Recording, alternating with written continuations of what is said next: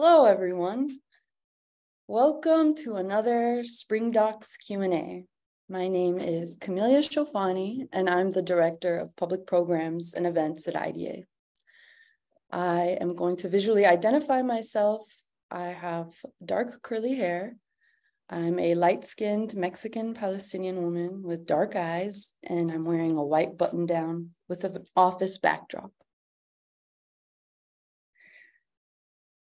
I want to thank our media sponsors, Variety and KCRW, for sponsoring our 2023 SpringDocs.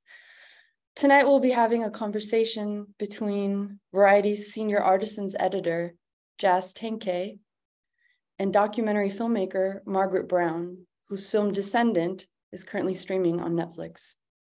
To see more of our lineup, please visit documentary.org/SpringDocs.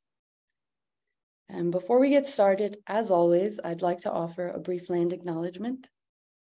We recognize the Gabrielino Tongva and Chumash peoples as the past, present, and future caretakers of the land, water, and cultural resources in the unceded territory of Los Angeles. Thank you so much, Andrea Lust, for ASL interpreting this discussion. So I'll pass it over to Jazz. Thank you. Hi, I'm Jazz Tangcay, Senior Artisans Editor at Variety, and excited to be here today. I'm moderating from my home office, and I have medium brown hair, and I'm wearing a black top. And I am from South London, hence the accent.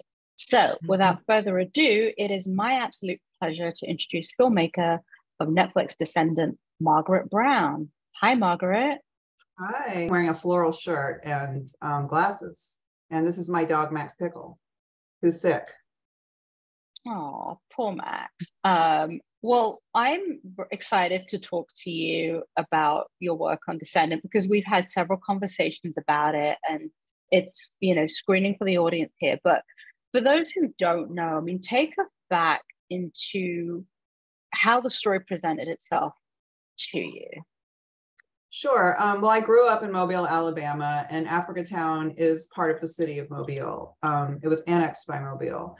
And so I made another film 17 years ago called Order of Myths that's about segregated Mardi Gras in Mobile. And the white queen that year, there's a black queen and king and a white king and queen, was Helen Mayer from the Mayer family that is featured in Descendant. And so I hadn't heard growing up in Mobile about the Clotilda. I didn't know the story, but my mother said to me, as I embarked on making the Order of Myths 17 years ago, she said, the Mayer family is the family that brought the Clotilda to the United States. And I didn't know that. And so I kind of filed it away, but it wasn't until Stephanie Lucas, the Black Mardi Gras queen, I was filming with her after Mardi Gras was over. And her grandfather said, when we were filming them, we were filming with her grandfather, grandmother, and her around their kitchen table. And he said that he was a descendant of the Clotilda. And then I realized the two queens were connected. And it was like the whole like film shifted under me in that moment. And so then years later, I sort of made, in a way, like a spiritual follow-up to the Order of Myths because, these two worlds were connected. Yeah, I love that. And what's so fascinating is this is a story that never gets told in schools, right? And it's not told, you have to do a deep dive to find it in our history books. And what's so fascinating about this documentary is like the voices you use, and I think there's a quote in there, like, I'm telling you the story so it doesn't get lost. And it's a beautiful oral history. And, talk about how you were going to present the story, and navigate it, given that there actually isn't so much of this out there. I mean, I think that the way I went into it was really differently than the film that happened. I thought when I started that so many of the white families would speak to me in Mobile like they did in Order of Myths. And it turned out that no one wanted, a lot of, like, the white Mobile was like fairly silent. There were a few people who spoke, but for the most part, it was the community of Africatown, and you know, they wanted to tell the story. They were proud of the story.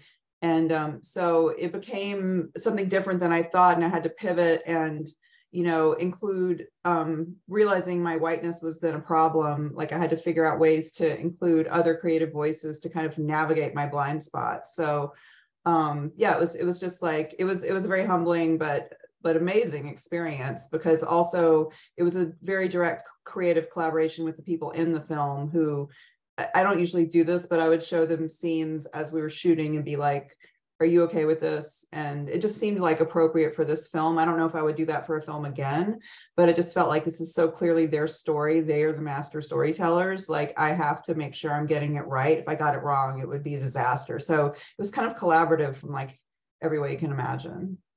Yeah. And I think that's what makes it so, you know, such a important story that way. But you know, you talk about blind spots, and you know, how did you get the community to trust you, aside from showing them the footage of, like, you know, and then because I think that's one of the arts of verite storytelling, right? Like, you start one way and it goes another way because a voice comes in. Like, talk about how earning that trust help you tell the story that we actually end up seeing in the documentary, and who were those voices that were integral to that? Well, first of all, like, because I'm from Mobile, I'm not an outsider, and I'd made another film in that community 17 years ago. Some people already knew who I was. And really early on, Emmett, who, you know, I met making this film, I didn't know him back in the day when I made Order of Myths. I gave him a copy of Order of Myths to watch, and he held screenings in the community at his house. He also asked me if he could have a lot more DVDs, and he would like pass them out to people so people would know like why I was there and what I was doing. So in a way, like, he was an emissary for the film. And you know, that was really early on, and before I even knew what a big piece he would be in the telling of the story. I mean, I knew that he was a master storyteller and I wanted him to be in the story, but I wasn't sure yet like how much he would actually be in the story. So he opened some doors for me. Kern Jackson, the folklorist in the film, who is also a co-writer and a co-producer on the film, he'd been working in the community for 25 years, since he was like a student collecting oral histories. So, you know, it was a steady thing. Like, we made the film over 4.5 years, and we're still, you know, I'm still part of a cohort who's doing activist work in the community, not led by the filmmakers, but led by the community, sort of as you see in the film. And so there was just a bunch of doors that sort of slowly opened, you know, because we just kept going back and embedding ourselves. And I mean, I think that's what every filmmaker, or so many films that are made in the way this was filmed, like, that's what you do. You just have to stay, and you have to have the conversations that are so outside the frame of what you're filming. You have to go for coffee, you have to go for walks, like, you have to just sort of, I mean, it was just a constant process of checking in and making sure the people I was featuring were all on the same page with the way the story is being presented, you know, because like I said before, that was like the most important thing. Yeah. And, you know, like, who were some of the voices that were key to telling that story? Well, to me, like, this is sort of, I wouldn't say this is like an auteur driven film. It's like a collective driven film. And so I would say that, like, Kern was, because Kern and I have collaborated on Order of Myths as well. And there's this like coffee shop in Mobile. We would always meet, like, even when we weren't in between Order of Myths and Descendant, we would meet and talk about sort of a lot of the issues swirling around, like race and class in Alabama and carnival, and then also Africatown, what was happening in Africatown. And so he was someone I was just always checking in with whenever I would go home, because I don't live in Mobile. I live here in Austin, and sometimes in LA, but mostly in Austin. And so he was a really important voice. Obviously, Emmett became someone I really trusted. Joycelyn became someone, I mean, she's like the person in her family that's sort of been chosen to pass down the story. And she runs a festival in Africatown every year that you see in the film, where there's a different theme every year. And it's a really amazing community event. And then Vida and I became really close. And she's now working as an activist in the community. That's her full-time job now. And so she, you get to sort of see these people, because we're making the film for so long, partly because of COVID. I just, like, you couldn't shoot during COVID. So that, in a way, was sort of a blessing, even though it was very difficult to get to see the process of the community over this many years. Yeah, I love that. The other thing that I really love is the visual language of that. Like, talk about working with your cinematographers and how you wanted that language, what you wanted the visual language to reflect, because I think it also captures the community so well. Yeah, talk about that a little. Well, it's funny that you should say that about the community, because actually that was something Essie and I talked about a lot, because early on, Africatown you can look at it many different ways, because in some ways it's a blighted community because it's surrounded by industry, and the city doesn't really take care of it the way it does other neighborhoods. And but there's another way to look at it, which is that people have, the biggest community garden in the city is in Africatown. In the state of Alabama is in Africatown. It's like Joe Womack in the film says, if you like greens and collards, like, you'll never go hungry, because there's so many every year that they're just constantly growing in the garden. And then people have, flowers in their yard, and it's just a very lush tropical place.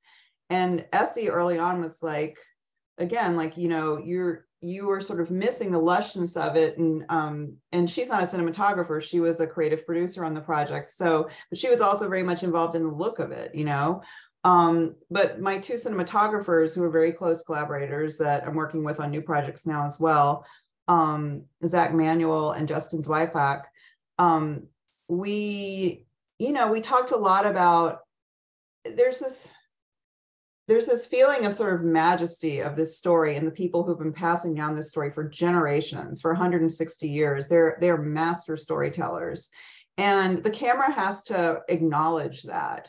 So a lot of time we were talking about, like, the camera should be slightly from below. It was just talking about, like, how do we make sure everyone's seeing this how we see it, and not in like overbearing ways, in subtle ways. And then also, incorporating the Zora Neale Hurston part of it all, like incorporating sort of visual language that wasn't verite, that wasn't interviews. It's like this whole other thing that's about, like, the descendants telling their story, but told through the words of Zora Neale Hurston that she wrote down from Emmett's ancestor, Cujo Lewis, 100 years ago. So figuring out, like, how to work that sort of visual poetry within this unfolding story over 4.5 years.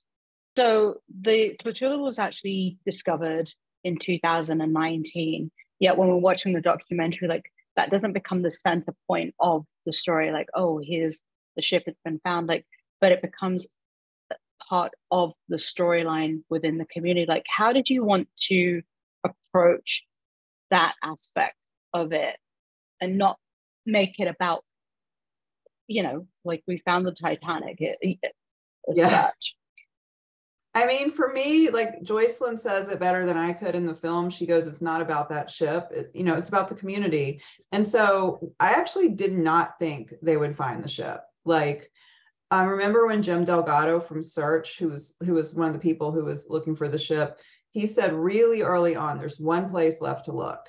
And if we look in that one place and it's not there, then we're never going to find the ship. We've looked in all the other places. And I remember being at that meeting and being like, oh, they're never going to find it. But I didn't think, like, oh, that means I don't have a story, because the story was really the people. It wasn't about the ship. And so I when they did find the ship, it was incredible. And it did open up dramatically for the story a lot of things. And you got to see what happens after they find it and what changes, so it is a dramatic point. But I already knew that I had a film, because I knew I had these master storytellers, and there were so many of them. There were so many people connected to the story that were just these characters that you dream of having so much connection to their past. So they were living history. They were embodying this like just indelibly important American history. So I never even thought about it really. I thought, If they find it great, if they don't, like, I don't care. Yeah. And what's so beautiful about this is, you know, part of the film is this legacy. Like, you are telling a story, history, the environmental racism that's surrounding it all. There's also the website, descendantfilm.com. Talk about the impact. You know, the film has been out now for a while. It's on Netflix, globally available. Like, the response that you've had from the community, what it means, what people can do as next steps after watching this. That's a great question. I mean, you know, I think everyone has a lot of opinions about streamers, but for this film and the impact it has for so many people to watch it all over the world, it's the best possible home for this film. And we were so excited to get to partner with Netflix in the release of the film. And, you know, yeah, it was a dream come true because of so many people. So many more people have seen this film than any of my other films because of the platform and its global reach. And you know, in terms of what's happened in the community, like, I mean, the community travels basically every weekend all over the world to speak in different places. And there's also a cohort there that is very active and kind of, there's something that Kamal Siddiqui, the diver, the Black diver, says in the film. He says, you as a community need to figure out what justice means for you. And it's been amazing to watch them grapple with that as a community. And, you know, I mean, I'm outside of it as the filmmaker, but I'm included in a lot of the like updates and everything. And, you know, and I'm also obviously involved in the activism and care about the community, but I'm not a part of the community. And it's just been amazing to watch them figuring out as a community with many different voices and ideas and egos and dreams to figure out what that looks like for them as a community. And it's an ongoing thing. It's developing, but it's, you know, I don't know. It's just been really impressive. And it was already an activist community. It wasn't like the film created that. It was already totally in place. Like, one of the things that first struck me when I came back after Order of Myths and started making Descendant was just how many meetings there are in Africatown, because Africatown is 2,500 people and the larger like Mobile area is like 500,000. And I guarantee you there's more activist meetings in Africatown in any given week than like probably the rest of the city combined. It's really inspiring that people care that much about this legacy. So yeah, it's been amazing to watch it grow and kind of solidify into plans for different ways to use the land, different ways to, you know, work with protecting the historic part of Africatown. There's a museum opening next month in Africatown that we've been waiting for a really long time. That's going to be really exciting. So yeah, there's a lot going on. What about conversation starters too? Like, in terms of the film being a way for, you know, the community to have conversations that, you know, are difficult, I guess. You know, anything to do with race is always difficult, right? So how has the film led to better conversations? I mean, I've seen it on so many levels. Like, I mean, you know, you can talk about when we've traveled to London and filmed it there, and kind of Joycelyn and Questlove came to that. And it was like, I think we stayed in the theater for 3 hours afterward, talking to people and crying with people and talking about their response to the movie. It was super, you just don't know what you're going to find after the movie sometime, how people are going to take it. And just to be able to like bear witness and listen has been, I mean, it's just, I feel so honored to be a part of that conversation. In terms of like the super local level, I think the community, some of the plants in Africatown have left. The mayor of Mobile historically owned a lumber yard that surrounds Lewis's quarters. And about 3 weeks before the film came out on Netflix, they kind of hightailed it out. Or they said they haven't like left yet, but they said they were closing and moving. So that happened just, you know, right before the release. And then there's been some zoning victories, but all that is super ongoing and frankly, like a hard fight. But there's a lot of you know, because of the film and just because of the work that's already being done there is a lot of support. And now there's some support from the federal level. Like we went to the White House this winter and had a screening in DC at the Smithsonian, African American Museum at the Smithsonian, that's featured in the film, and got a lot of partners that way. So it's all like, I mean, it's a slow roll, but it's happening. Love so it. It's really exciting. Yeah. That's the impact of this. And, you know, you talked earlier about the blind spots that you had, like, you know, when you first started, like, what did you learn as a filmmaker? What did you take away from it, hearing these stories and the voices?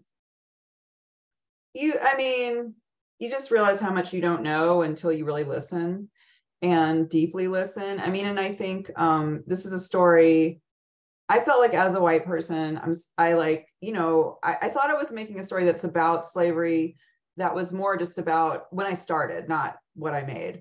But that was, you know, I think like slavery is something that like, it is our homework as white Southerners and just white Americans to like grapple with this. It's not up to Black people to do all the work. And so I thought, okay, you know, this is happening in my hometown. I want to do some of the work.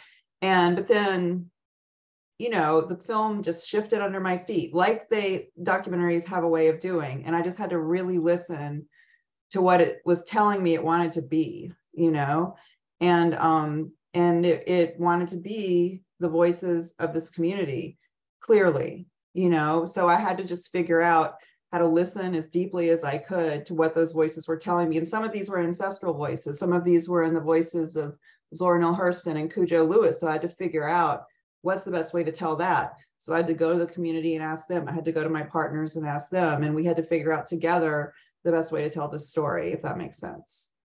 Yeah, I love that. And I know we sort of touched on it. We mentioned the website, but like as a call to action, if people watch this film and they want to help the community take it home, Margaret, what can they do? Yeah, I mean, there's a lot of ways you can help. Descendantfilm.com is the website. And we're also partnered with this organization in Memphis called The Big We. And together, and I think that information is now on the website. The website's constantly updating. So I don't know, by the time this comes out, it might be slightly different. But yeah, all the organizations that are in the film are also on the website. So if you're interested in the environmental racism aspect of the film, you can get in touch with me, Jack, or Chess and talk to Joe or Ramsey. If you're interested in the Clotilda Descendants Association, like there's a way to connect to them. There's, you know, if you're interested in talking to the Big We, which is sort of, they kind of more encompass just like getting the community to work together. And I'm not sure if that part is on the website when this airs, I don't know. But yeah, there's a lot of ways you can directly get involved. And also everyone knows everyone. So if you write a group and you tell them, you know, you want to work on this, they will point you in the right direction. Amazing, amazing. Margaret, thank you so much for that incredible conversation. Yeah. And, you know, I love hearing from you about Descendant and your incredible work on this film and, you know, sharing the story of this incredible community and giving us a history lesson that we, you know, that it has not been taught. So yeah. Thank you for sharing today. Yeah, of course. I'll see you soon. Thanks so much. It's great always catching up with you.